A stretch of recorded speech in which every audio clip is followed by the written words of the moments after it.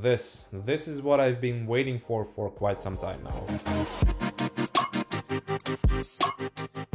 Hi guys, Matthew here and welcome back again to my channel. After checking out a bunch of new Logitech peripherals, feel free to watch them on my channel later on or click on the link in the right top corner of this video. Today I'm, well, taking a look at another one, their new addition to their gaming mouse portfolio, the G604. One of my favorite wireless gaming mouse of all time, with, at least in my case, tendency to lean towards the productivity side of things every so often, is definitely the G602 model, and this is basically its new successor. I actually still have it up and running, using it on my test rig. Well, maybe not right now because currently it's in pieces because I'm in the process of revitalizing it. Yeah, that's the word. With that said, I got really excited when I saw that Logitech is releasing the new G604 model as a successor to this model, which is why I wanted to check it out as soon as I could, so I can see in which direction they went for with this new generation. Since I got it a bit later after the official launch, I gave myself a few weeks of testing period before I went on and did my review of it, so I can get all nitty and gritty about it. Taking a closer look at it, there are a bunch of similarities which are translated to the G604 from the G602, while also bringing in some of the design cues from their current generation gaming mouse models. The first thing that caught my attention is this familiar front-to-back aggressive sloping shape, which is almost like a signature move of the G602. Although it looks to be pretty steep, it's not like that when you finally grab it, it's more of a perceived visual thing. Speaking of grabbing it, in terms of the ergonomics and how it feels in hand, everything is pretty much comparable to its predecessor.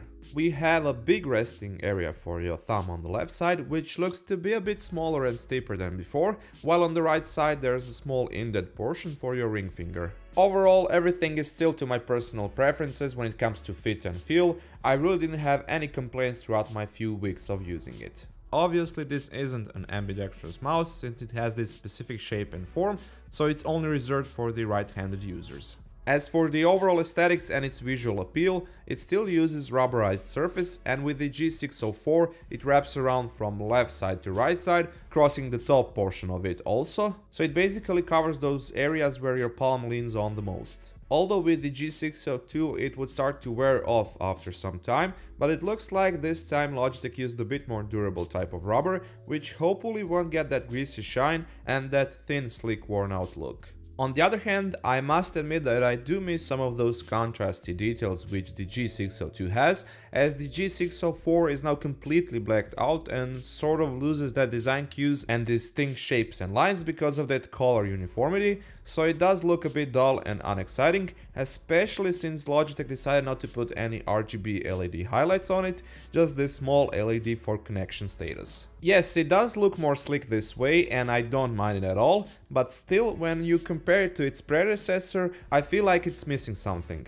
The glossy part around the dark silver scroll wheel, together with it, bring that up a bit, although by just a tad, plus I'm not that big of a fan of glossy surface, especially here where you will most likely scratch it with your nails.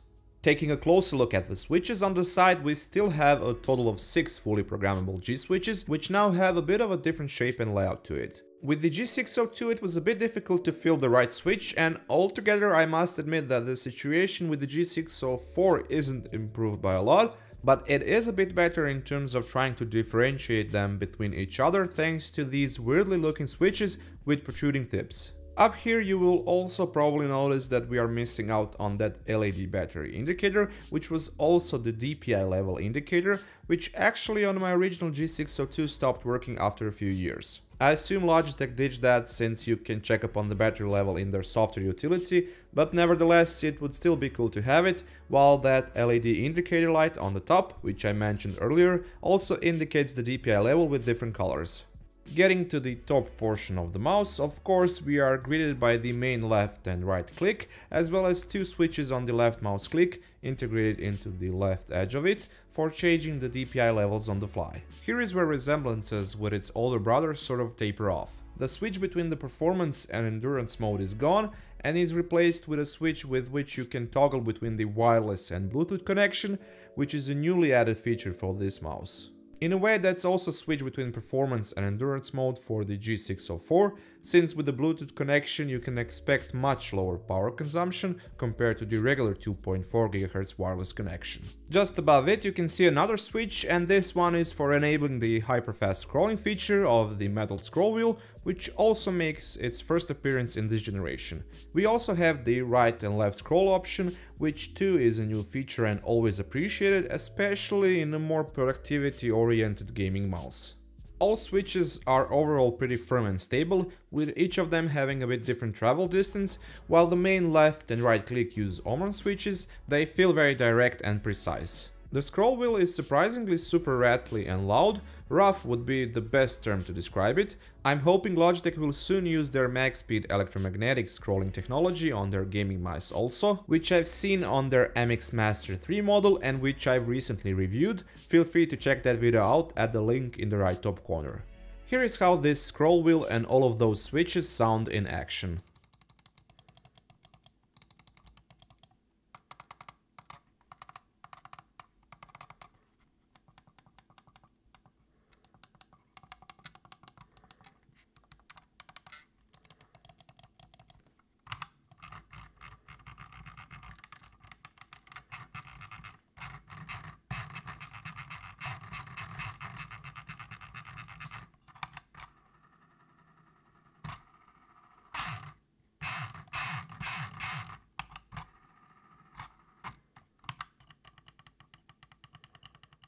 Turning the mouse onto its back, I really like how they went with this sloping surface which sort of like overflows on each side. It looks kinda cool.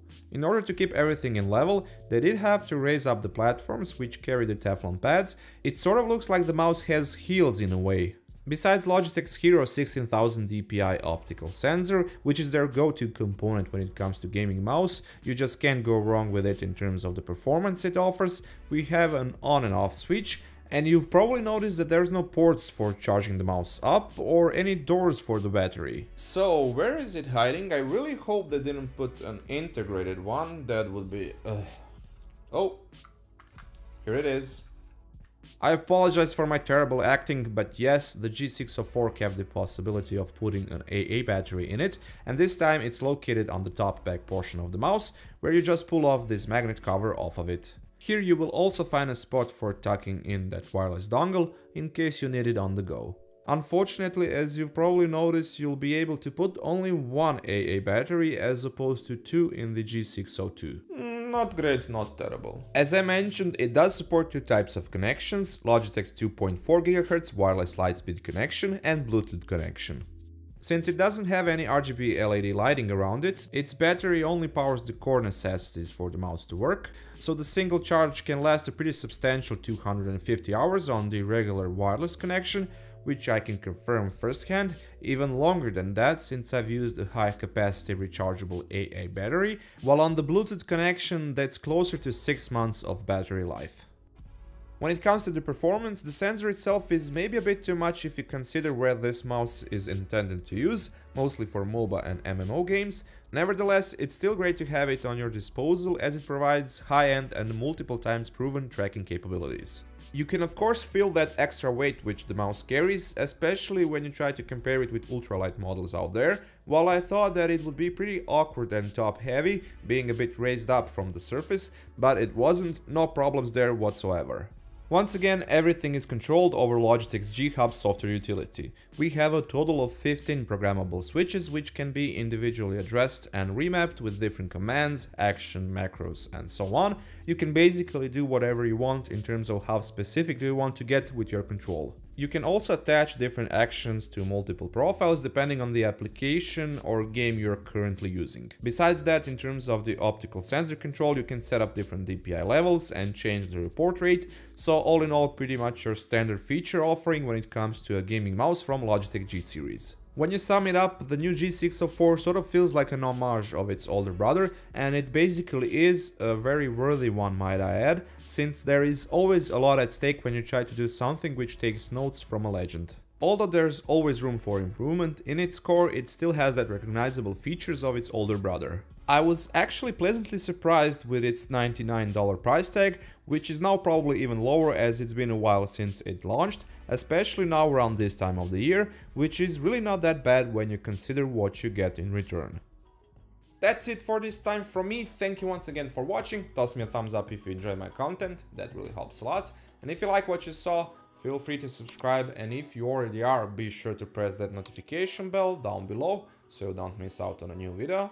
And until then, catch you later, guys.